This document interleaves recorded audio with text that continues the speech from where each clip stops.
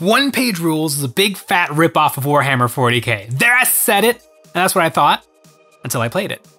And I still sort of feel that way, but it's pretty interesting.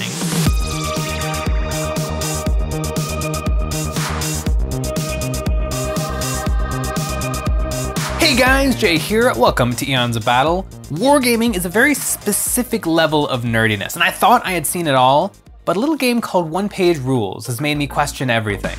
One Page Rules is a tabletop wargaming rule set that is designed to be fast to learn, easy to play, and completely miniature agnostic. You can use any models you happen to have around, and wink wink nudge nudge, that means Warhammer 40k models, and One Page Rules is better than Warhammer 40k. And that's really all I'd ever heard about One Page Rules. Once upon a time, somebody got fed up with Warhammer 40k, and so they decided to make the same game, but good. And that's always kind of rubbed me the wrong way, as somebody who really likes Warhammer 40k. And I mean really likes Warhammer 40k. But I finally tried out this game, and it was kind of shocking. Playing this rip-off of a game was one of the most interesting experiences I've had in the hobby. One Page Rules and Warhammer 40k are both aimed at the same crowd, the large-size sci-fi army war game, and right off the bat I want to put them head-to-head, compare them apples to apples. Does one beat the other? Warhammer 40,000 is an absolute institution of a war game. It has a 45-page rulebook. This thing is massive, but you actually only need about 45 pages, and annoyingly, they're all right in the middle. To play this game, you also need a codex with about 12 more pages of pertinent information, and as of right now, there is a 3-page errata that you have to know about, or else you're cheating. One Page Rules has a 12-page rulebook. Yes, it is a little bit funny that One Page Rules has a 12-page rulebook, and then you also need a 2- or 3-page army book to go with it. In terms of material needed for the game, although 40k books are very pretty and premium with hardcover and full of cool lore and illustrations, they cost a lot of money, and they're not cool toys, so it's hard to justify the purchase. And the writing in the 40k rulebook is dense, full of Liqerise style writing. It's not too bad if you're already familiar with previous editions of Warhammer or other similar war games, and I will say 10th edition is a little better than previous editions. But One Page Rules is an absolute breeze to learn. The book is written in plain English and is very digestible. It's easy to follow the rules, and there are very few rules interactions, so you don't have to backtrack and cross-reference anything. And there are diagrams for anything complex, and honestly, I never needed to look at the diagrams. The rule set just made sense. In comparison, I have read and reread and reread and reread this rulebook, and I am still not 100% confident that I am nailing every aspect of the game. But a couple of reads of this, and I am completely confident that I understand this game. So in terms of pregame, One Page Rules wins. It's fast, it's free, versus dense and expensive. It's a landslide victory. They're polar opposites. But what about the important bit? What about the game? These two games, which in so many ways are the same game and have the same feeling, play very differently. Let me first lay down what I don't like about Warhammer 40,000. Warhammer 40k is a game played in 5 turns. In each turn, players take it in turn to work through 5 phases. Command phase, which usually takes about a second, movement phase, shooting phase, charge phase, and fight phase. And it works pretty well. But it does set up for a somewhat stressful turn 1, because going second on turn 1 of a Warhammer 40,000 game stinks. Especially if your opponent has a strong alpha strike or a lot of indirect fire shenanigans, or just a boatload of shooting, it can really quickly start to feel like you're just getting your teeth kicked in before you've gotten a chance to do anything, because you're getting your teeth kicked in before you've gotten a chance to do anything. And this is all down to Games Workshop's core game mechanic, I go, you go. In Warhammer 40k, you take turns doing everything your army can do, and then the game gets handed off to the other player who does everything their army can do, and then the turn's over, rinse and repeat. And this is a bummer not just because one person is going second, but also because it can take a while. In 40k, every unit in your army makes its way through the morale checks, moving, shooting, charging, and fighting, and during that activation chain, you might cast a stratagem or two to further add to the pool of things. If your army has 15 units in it, that is potentially 60 things for you to do while your opponent is just standing there, across from you, just sort of looking at you. And that's my biggest gripe with Warhammer 40k, and it's kind of the way it's always been. Grimdark Future is a game played over the course of 4 turns, and they use alternating activation. Players take turns selecting one unit at a time, and that one unit can do one action: pass, move shoot, move further, or charge and fight. And that is it. And it kind of makes the game fundamentally different to Warhammer 40k. And I think it works pretty good.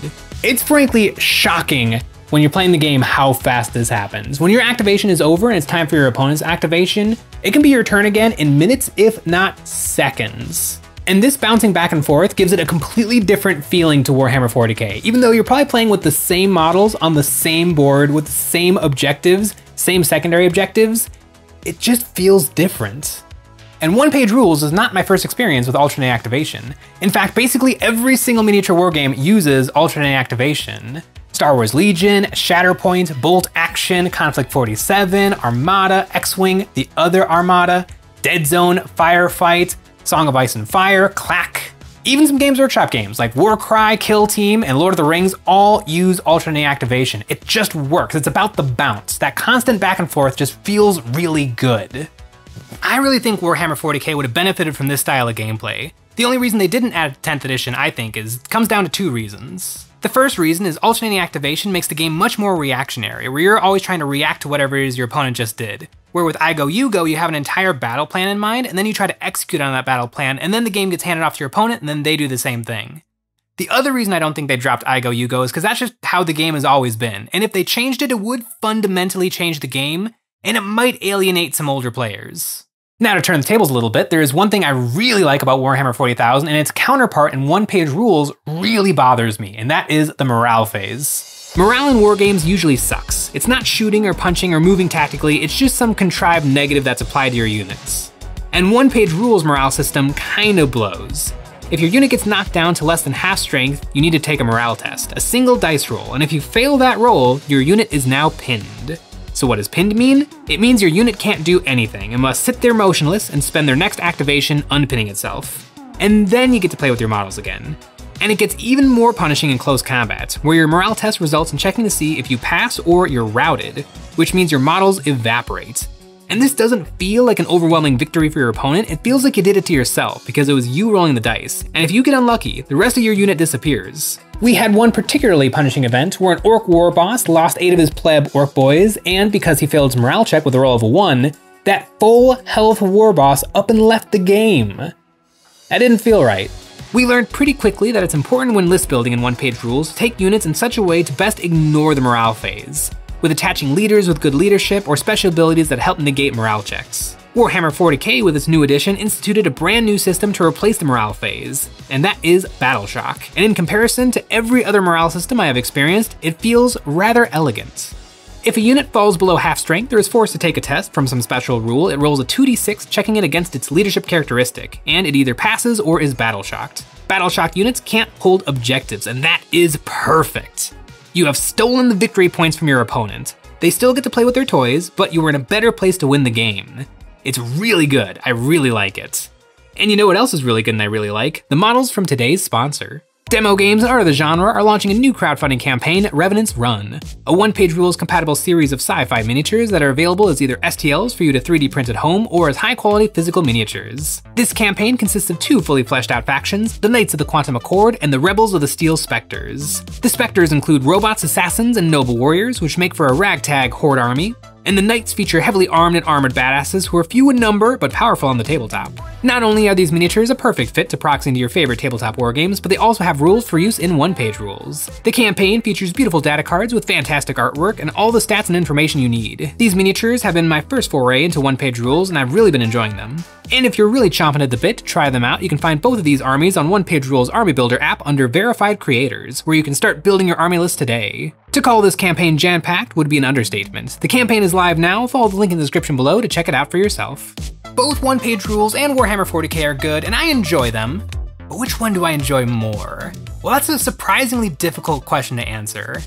When I set off on this journey, I assumed that One Page Rules would be fine, it'd be cute, but how could it really be a simpler, easier version of Warhammer 40k without feeling like a watered down version? Another great thing about Warhammer 40,000 is its presence. It is by far the most popular wargame, and that might not really feel like a fair point to bring up, but it's true. Wargaming can often feel like a very lonely hobby, especially if you don't have anybody to share it with, but because of its popularity, you can hop online and join everybody else who's really enjoying the game. You can talk tactics on Reddit, you can show off your army on Facebook, you can watch YouTube videos about it, you can play video games set in the universe, and all of that content makes the game feel alive and fun, even when you're not actively playing it. Can little one-page rules compare to this? Well, to my surprise, kinda. It doesn't have the breadth and scope of Warhammer 40k, but what it does differently, it does really well. And what I really appreciate about this game is that it wants you to play the game. This becomes really evident when you read the rules, which are free by the way. If you go on onepagerules.com and go to their Army Builder app, which is really good by the way, you see the 25 official faction books, but right there on the real website is Community Army Books, a collection of completely fan-made factions with full app functionality. You can create your own units, upgrades, war gear, and the app makes it work with the game. One Page Rules Army app is completely open to fan creations, and anyone can take anything they want and turn it into a functional army. Taking a quick look through the lists, I found Xenomorph Aliens, the Predators from Predator, Fallout, My Little Pony, Starship Troopers, and the French. Once I learned about this, I immediately went onto the army editor and made rules for my Gun army. This Gun army, the only one of its kind in the world. And in about 40 minutes, I had rules, working rules with points and everything for these guys. And I can make my grand army of the Guns go up against Space Marines in One Page Rules. And that is pretty amazing. What One Page Rules offers is freedom, and the level of creativity that is encouraged and officially supported has blown me away and instantly made me a big fan of One Page Rules. I'm very impressed. What I expected from One Page Rules is that it would be a little bit mean-spirited. The anti-GW crowd that's been badgering me to play this game kinda soured my opinion of One Page Rules. Not knowing anything about it and only seeing it be used by people who wanna rag on 40K kinda colored my expectations in a very negative manner. But after diving into this game and experiencing everything it has to offer, that couldn't be further from the truth. One Page Rules is a game by wargamers for wargamers. In conclusion, One Page Rules has not replaced Warhammer 40K for me. When I play Warhammer, I get competitive. The game is hard and I want to win. The rules are dense and I want to conquer them. My Black Templar have been crusading for 10 years now and they're not slowing down anytime soon. In the grim darkness of the far future, there is only war. But One Page Rules is a great game, and it lets me play Warhammer 40,000 more casually. It is truly a beer and pretzels game, where the rules are clear and concise, and you're encouraged to play the game however you want. The alternate activation is a joy, and when I introduce friends to the miniature wargaming hobby, civilians who aren't used to it, I'm definitely gonna be showing them One Page Rules. It's a really good game. Did I mention it's free?